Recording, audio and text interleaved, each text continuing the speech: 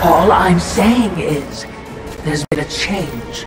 It's natural, I think, after all you've been exposed to here.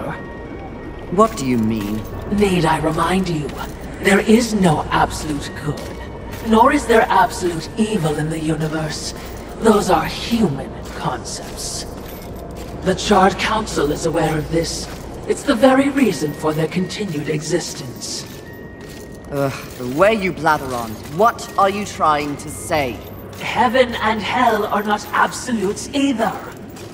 Seen with the proper perspective, they are simply two opposing forces scrambling to gain power over this sad wall of mud.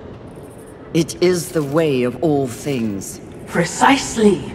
But why would they be so focused on this rock and its teeming bacteria when there is an entire cosmos to explore and to conquer?